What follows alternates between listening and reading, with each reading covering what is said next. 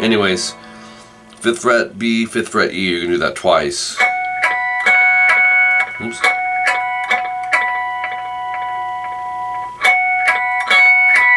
You have to pick a little harder than you're used to. We're on the clean channel. Next one is natural harmonics 12th fret D, G.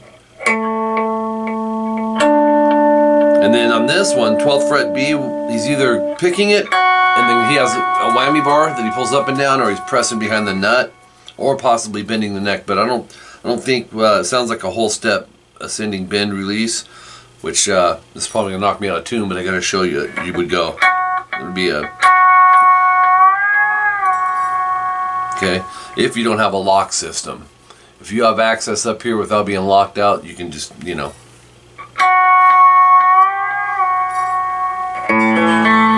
Wow, he stayed in tune. Cool. Anyways, that was a cool part. Right after that, it's actually a secondary guitar, but we have time to grab it. Last 3 strings, 2-1 open. Very ambient with their effects. Natural harmonics at 503, top of page 4, 5th fret, strings 1 and 2. And then that's it for our clean stuff.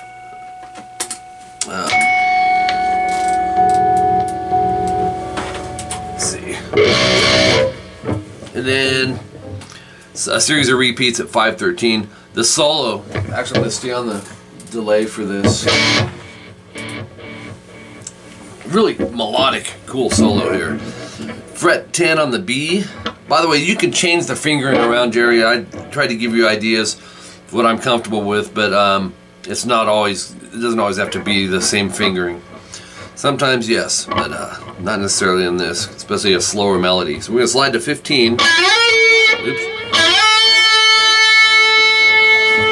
10th fret, high E, slide to 14. I would use index here though. Pick again, half step. And we're going to bend it and release it. It's got a rest though, you're going to go.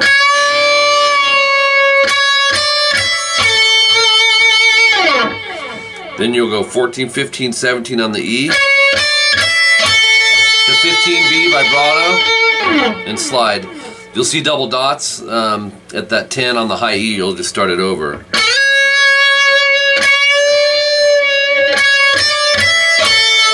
Does it 4 times.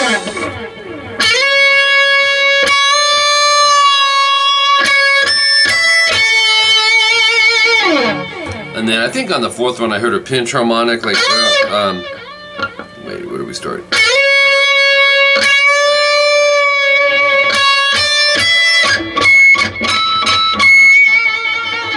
Somewhere there. I wouldn't sweat it a whole lot with that.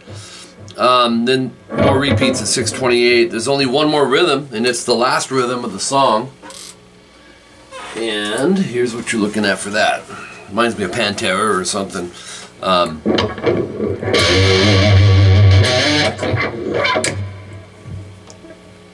Okay, so 5 on the top string, slide to 7, vibrato. Which in this tuning, man, you shouldn't have too much trouble shaking that string, but vibratos are tricky. It's something that people normally have to, over time, they just wind up realizing they're doing it, but it's like a little mini bend, you know, and try and keep it consistent. And then 9A, slide to 12, do the same thing. So we have. And then 3rd fret up top, slide to 5, vibrato. 4D, slide to 9, vibrato. Alright, so you have, we have.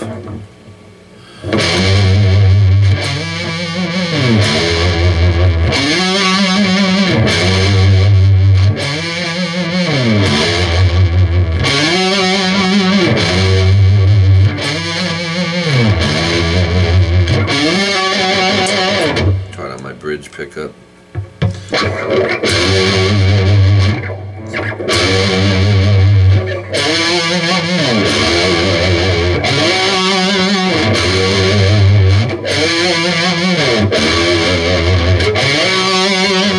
Okay, so that's it, man. Great song. I really loved both your choices, dude. I like all styles, man. So to me, I don't come across that a whole lot with my students. Well, I do, but just not a whole lot. Last point I wanted to make, you heard me talking about pickups. Because they're playing a baritone, I wanted to try and do my best with the tools I have here to copy and get as close to that tone as possible. So through most of this lesson, I was using my neck pickup. Okay, so just toggle switched it up, give you that bassier sound.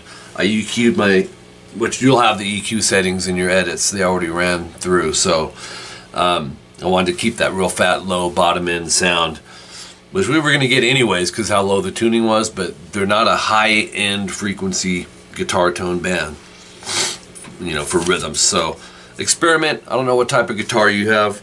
In the clean channel, you know, when you're hitting the harmonics and stuff, they cut through a lot clearer on the bridge pickup, you know. So if you're struggling to get those natural harmonics to sound right, switch to your bridge pickup when you're playing those, all right? Appreciate it, dude. Let me know if there's any more work that you got. It's fun work, dude, and I appreciate it, and we'll talk to you soon.